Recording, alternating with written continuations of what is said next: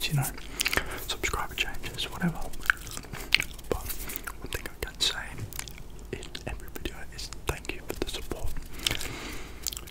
I know you're probably sick of me saying it, but seriously, just viewing and just really liking, commenting, and even subscribing really just warms my heart, and it's just awesome, and I appreciate it so much. So thank you guys heaps.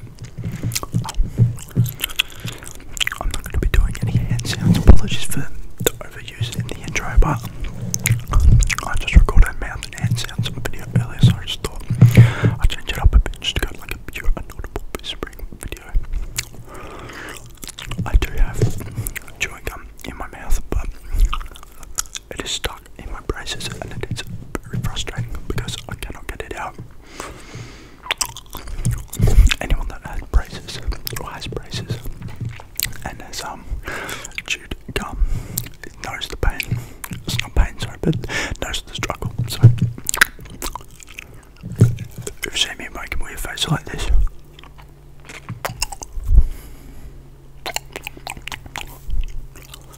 that's what I'm doing. I got like half of it.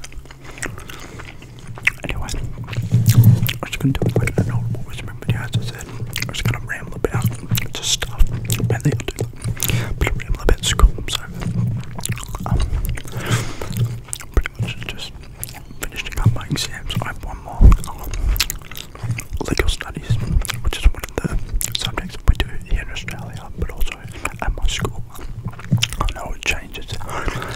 Yeah, the name could even change. We call legal studies. Some other schools or countries could just call it anything else, you know. Essentially, it's just covering the law, and it's just something I picked up, you know. Actually, to be honest with you, I only had two options. It was either legal studies or dance, and you know, I chose legal studies. Nothing wrong with doing dancing, but it just wasn't for me. I felt like at the time, not knowing what I wanted to do, when I leave school, legal would, you know, help me out. On that topic, I actually don't know what I want to do now. I'm going to university to study osteopathy. I'm moving out with two of my really close mates, one of which is actually doing the course at the moment. He's 1 year in, and eventually when we you know, graduate university, we're going to be beginning our own business. Ideally, you know, less than 10 years out of university, which would be awesome.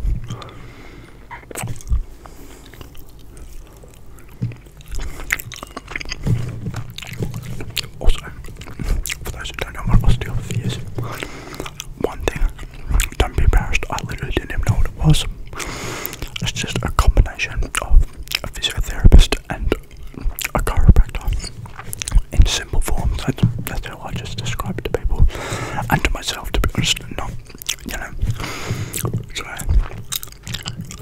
pretty cool job by the sounds. For those who don't know, I'm really into my sport. You know, I love staying fit and healthy, training and whatnot. Anything sport related. I love almost all sport. I do love all sports. I don't play all sports, but I love all sports. I can watch them, talk about them, whatever.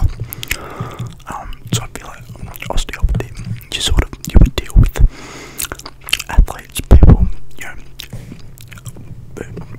you know, they just need the help because they're injured or whatever, doing anything. It might not even be sport related, but I just figured it'd be something interesting. Just to improve the body, you know. I like to work out, you know. It's like you're gonna know about the body, you're gonna know how to help the body, improve the body, recover. And osteopathy, it ties in with all that. So not only I can help myself, but I can help everyone around me.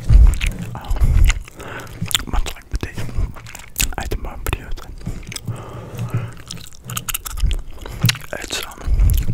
It's something that's been in the works for about a year now, and we're finally moving to the city in preparation for the start of the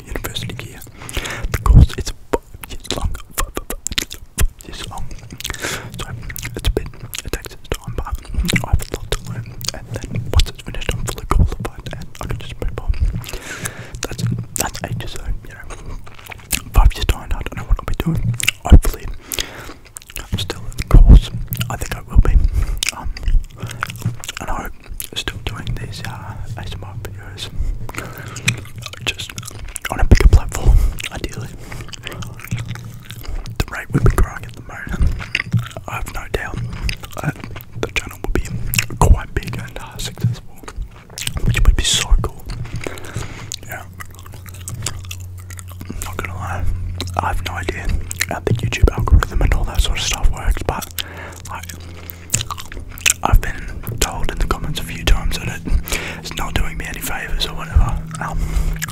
Again, I don't know how it works. I don't know how to control it. I'm very new to this stuff. Again, I'm just sort of making videos and uploading them at this point because I've been very busy studying with school, but we'll get there. Yeah, there's no rush, you know. But I think once you hit like that 1000k, 1000k, 1k subscriber mark, I think everything just sort of works a bit easier. You know, the platform just gets naturally bigger. I have more recommendations by YouTube, whatnot, but I'm not too fast at the moment. I'm just happy to be uploading and have I think a fairly solid base. At the moment, again, this is pre-recorded, so at the time of filming this, I'm at 57 subscribers, which is amazing. So close to 100, but we literally just blew by 50. We went from in the 30s to now nearly 60. So hopefully by the time I upload this video, I'll be a bit higher. It'd be pretty cool. The 100 subscriber mark is going to be so cool. It's just a milestone. You know, everything is a milestone, but for me personally, the 100 subscribers is pretty cool. So you can only go up from there. Obviously, you know, a lot of people might not think 100 subscribers is a lot, but when you actually make these videos, you really don't know if anyone's going to like them. And you know, you see someone subscribe, that means they've trusted you and they enjoy your videos and they think you can help them in any way. Which is exactly what I want to do. That's the reason I make these videos and start the channel. Just to help people. So yeah, to everyone, all 57 of you, and anyone else who even just watches the videos and likes them and comments. It's sick. You know, you may not subscribe, but that's cool. You know, you viewed the video and you gave me support just by doing that. So thank you so much.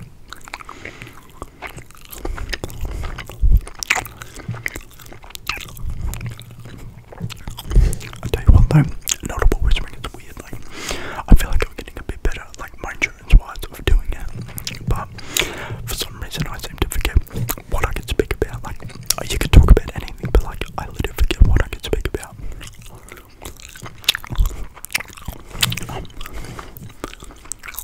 Literally, like, you know, I'm gonna talk about some sport. Like, those who don't know, I love sport. I'm talking about the NBA because the AFL over here in Australia, we're in the off season, so there's really nothing happening to talk about with the NBA. I love the NBA. I've always wanted to go to a game. I'm still yet to even go to America, but as soon as I go to America, any state, I'll definitely be going to an NBA game. That's like top 5 on the bucket list. I don't know, what can I say? My favourite player would definitely be Russell Westbrook. Definitely a player that gets too much hate. I'm not even just saying that. A lot of people would agree he's overhated. Yeah, he's may not be one of the best shooters, but you know, you look at everything else he does it insane. You know, he does everything else well. Scoring in general, playmaking, definitely, in my opinion, the best playmaker in the league. Rebounding and defense as a guard, that's unmatched. Yeah, and it's very clutch. A lot of people don't know that, especially from his MVP season, which is when I started watching basketball. At the beginning of that season, I was like, you know, that plays cool. It plays with such intensity, which I was kind of drawn to because playing AFL, it's a very intense sport. And I was like, you know, it's kind of similar, you know, just run and gun type stuff, straight to the rim, just dunk on people. So I followed him throughout the season, watching highlights on YouTube. I ended up winning MVP, and I was like, wow, that's sick. So,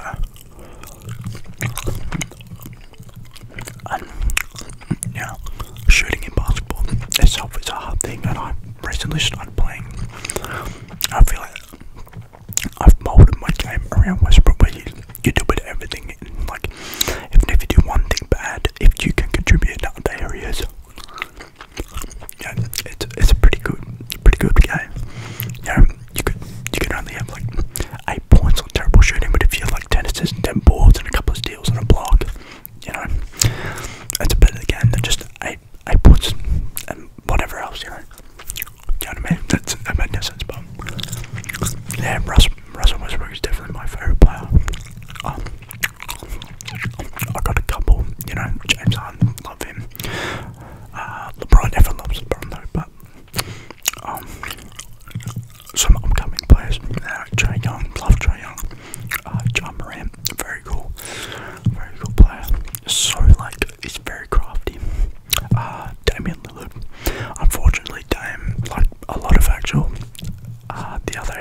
players at the moment is really struggling with this shooting. I believe personally the new balls they're using, they've changed. If you don't know, the Spalding ball to the Wilson ball, and Paul George was saying it just feels completely different, which doesn't help. You train hours endlessly with a certain ball just for the NBA to change it and do a totally different feeling grip. You know how they expect it to react. Like Damian Lillard, one of the best long ball shooters, literally is having a terrible shooting percentage season, and it may not be his fault. Luka Doncic, personally I don't think he's that good of a shooter, but again, he's struggling. Trae Young, like he's struggling. Ben Simmons is struggling. Just kidding, he can't shoot anyway, but that's besides the point.